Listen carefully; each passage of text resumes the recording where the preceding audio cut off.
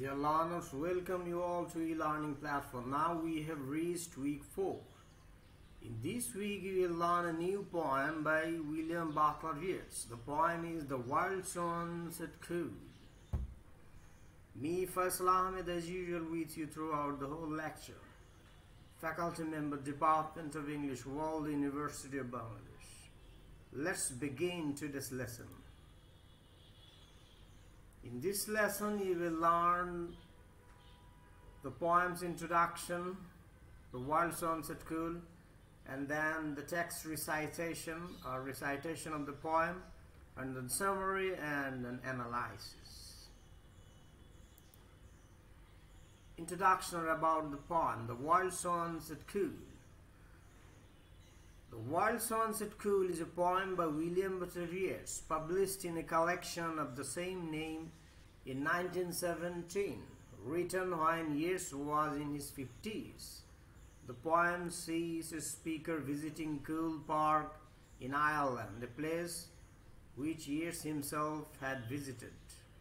Here he observes a large group of swans, comparing the present moment to his first visit to the park 19 years prior.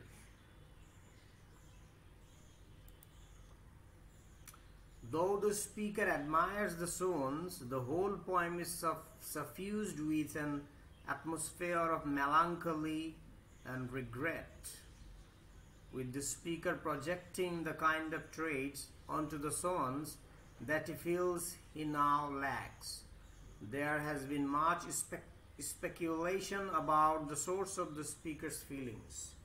The poem itself subtly alludes to lost love, and many critics also point to the timing of the poem's composition, shortly before the end of the First World War, during the Irish struggle for independence from the British, as being highly significant. Let's have a recitation of the poem The Wild Swans at Coole.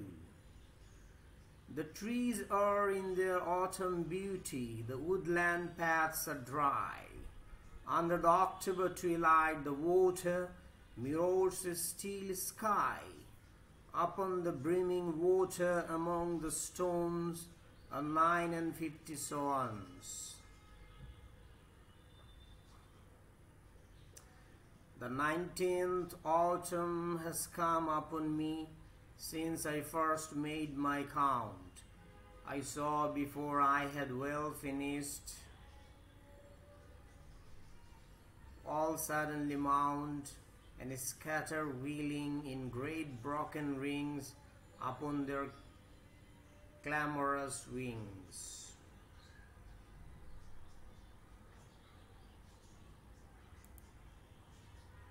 I have looked upon those brilliant creatures, and now my heart is sore. All's changed since I, hearing at twilight, the first time on the shore, the bell beat of their wings above my head, trod with a lighter tread. Unwearied still, loved by lover, the paddle in the cold, companionable streams or climb the air. Their hearts have not grown old, passion or conquest, wonder what they will attend upon them still. But now they drift on the still water, mysterious, beautiful, among what rushes will they build, by what lakes, edge or pool, delight man's eyes, when I awake someday to find they have flown away. So that's the poem. The poem is the poem consists of 5 stanzas. Each stanza comprises of 6 lines. So 5 times 6. 30 lines. Okay, the whole poem is of 30 lines and 5 stanzas. Each stanza comprises of 6 lines. Okay, now we will go to the summary and analysis of the poem The Wild Swans at Coole.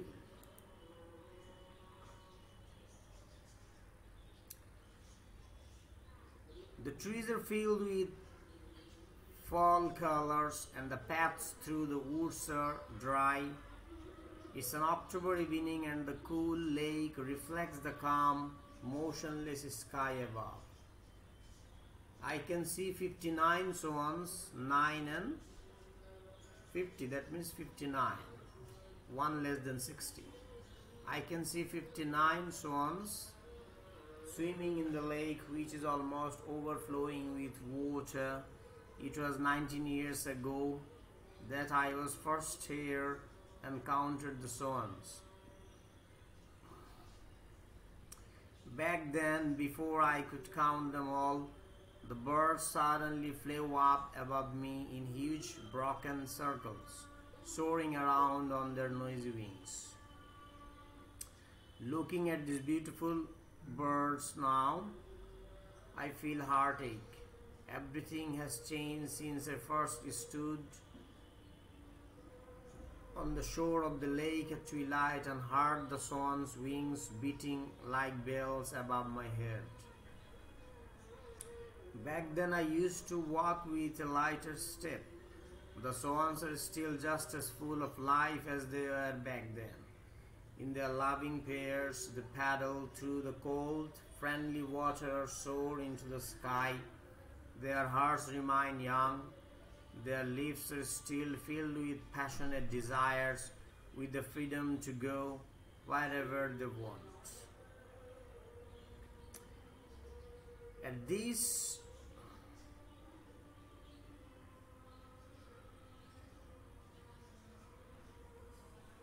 moment, though the swans float on the calm surface of the lake, distant and beautiful, in the future, where will they build their nests? Where will other men have the pleasure of seeing the swans? When I wake up one day to find that they have flown away from Coole. The Wild Swans at Coole analyzes major themes: time and aging. So from childhood, then adulthood, and then old age. And William Butler Yeats has reached his old age, about his 50s to 60s, okay? So that's why that's the nostalgia. 19 years ago he saw the swans, and again 19 years later he sees them again and contemplate on his adulthood, young age, whenever he is old. The Wild Swans at Coole is a bleak, mournful poem in which the speaker returns to a lake in Ireland, the Coole of the title that he first visited 19 years earlier. Here he observes a group of swans just as he had years before, but instead of bringing him joy, the swans' beauty and vitality now fill the speaker with a bittersweet feeling. This is because the unwearied swans seem to have stayed the same, still filled with passion, mystery, and brilliance, while the speaker's own life has been changed irreversibly by the onward passage of time. In other words, the swans remind the speaker that he himself has grown older and drifted further from the vibrancy and possibility of his youth. With aging, the poem thus suggests comes a tangible sense of loss for all the life left behind. The poem is essentially a tale of two moments: the memory of the speaker's first visit to Coole and the present day in which he finds himself there again, though it's not clear if he has visited in between those two moments. Through comparing these moments, the poem is able to explore the way that the relentless passage of time has affected the speaker, diminishing his lust for life and making him weary. The poem begins by signaling that the speaker feels himself to be in the autumn of his life. The general setting establishes a sense of transition, one which echoes the way that the speaker feels that ultimately his hopes and dreams, later phrased as passion or conquest, have passed him by. Looking at the numerous elegant swans on the lake, the speaker starts to draw a distinction between the time when he first saw them 19 autumns ago or 19 years ago and the present moment 19 years later. He clearly admires the swans, calling them brilliant, but all's changed since he first stood on the shore at Coole. The swan's brilliance is a kind of constant, true then and true now, which contrasts with the way that the speaker feels himself to have changed over the years. Back then the speaker walked with a lighter tread. Now his age and his life experiences make him metaphorically heavier and slower. This, of course, juxtaposes or put the things together with the ever-present grace of the swans, which again appears the same now to the speaker as it was back then, 19 years ago. To that end, the swan's way of being reminds the speaker of how he himself used to be. This is drawn out by the way the poem describes the differences between the swans and the speaker in the present day, implying that he used to have more of the traits he continues to perceive in the birds, whereas the swans are unwearied still and their hearts have not grown cold. The speaker can no longer say the same of himself. The poem implies that he has grown weary and his heart has grown cold. It's not specified what exactly has happened in the nearly 2 decades since the speaker first visited Coole. From the mention of lovers and hearts, the reader can presume that in part the speaker mourns for lost love. But critics also speculate that given the timing of the poem's writing, the loss that the speaker feels extends more widely. The poem was written soon after the horrors of the First World War and during the continuing struggle for Irish independence from the British. That said, the specifics are not really the main point here. What's important is the way that the speaker senses these changes to be irreversible.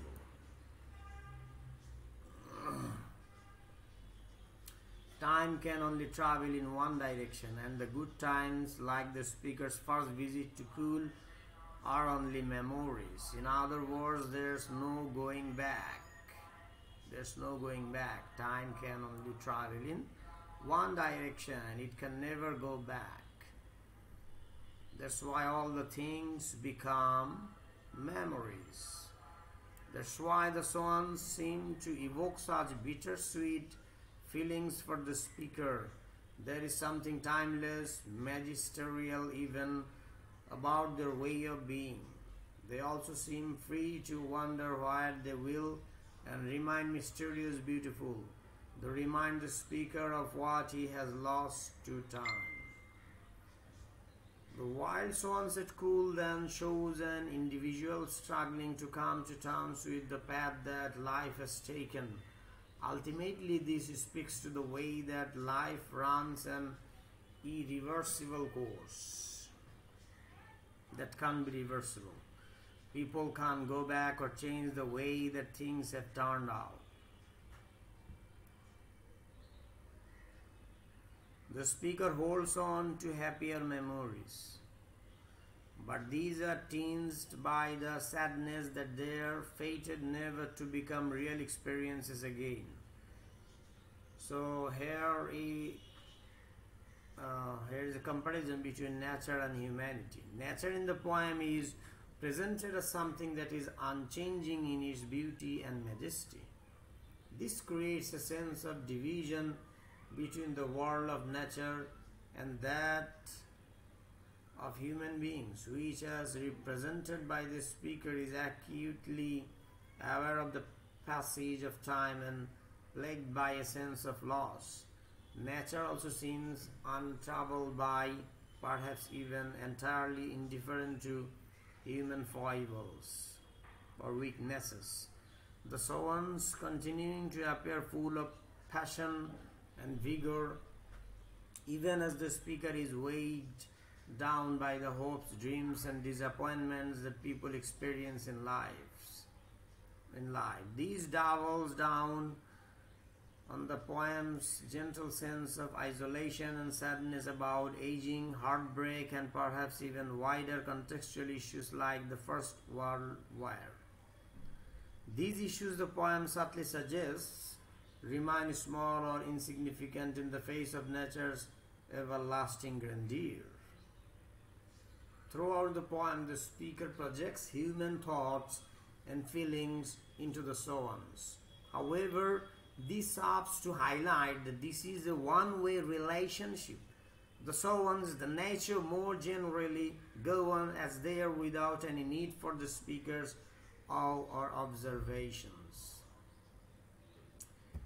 These hints at the complexity of human life, contrasted with what seems like the more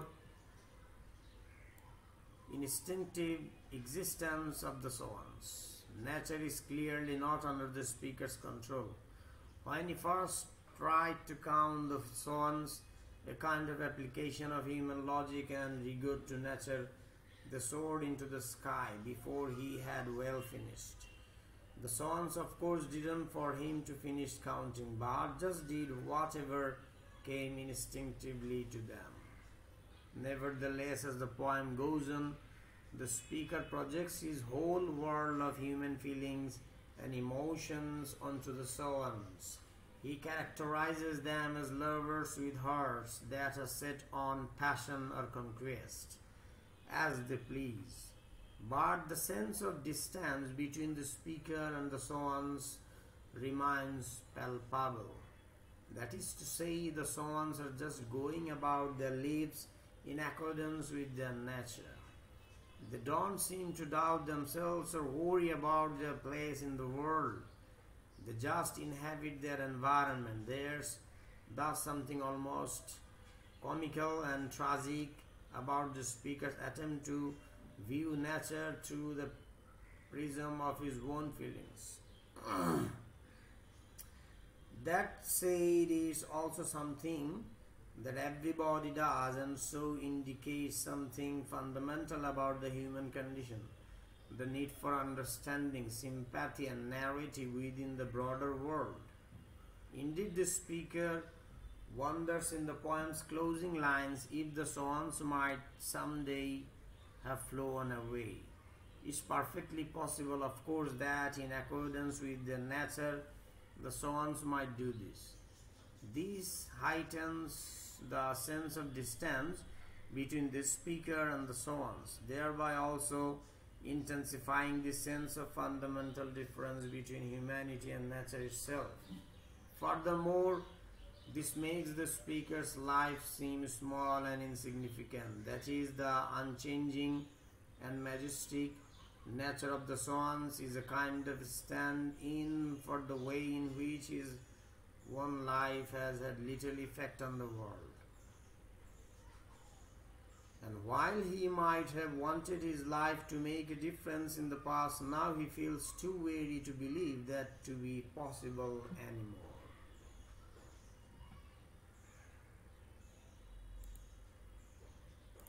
So that's the end of the lesson of this week. Thank you very much for being with me from the very beginning to the end of the lesson. So we'll learn new things in the next lesson next week. Thank you and bye-bye.